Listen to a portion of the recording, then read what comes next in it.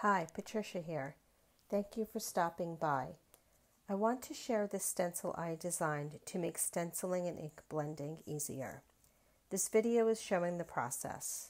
As you can see, I place a 4 1/4 by 5 1/2 card in each opening. This frame is my 1/8 inch frame. It took me about approximately 30 minutes to ink blend 4 card panels. So I did speed up the video so you could see the whole process.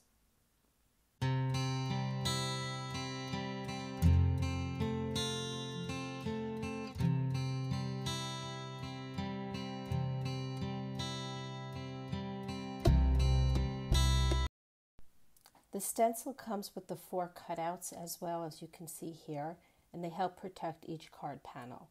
So here I am just starting to do the ink blending, and I use the panel to help cover the card so there's no ink where you don't want it to go.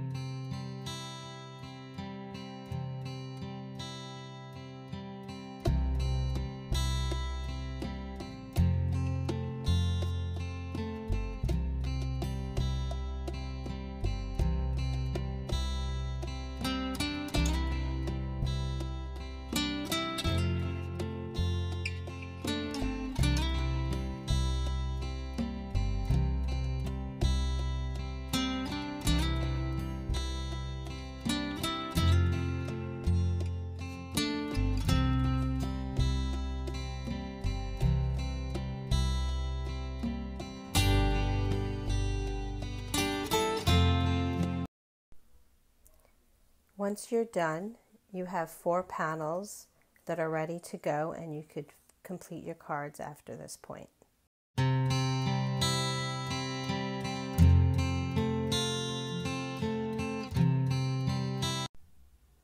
So as you can see, the stencil gets a little messy, so all you need to do is take, I took a microfiber rag and wiped it, and then just to get the big stuff off, and then I just took a baby wipe and wiped it down. And for any stubborn parts, usually the red, you could use rubbing alcohol and it wipes off clean.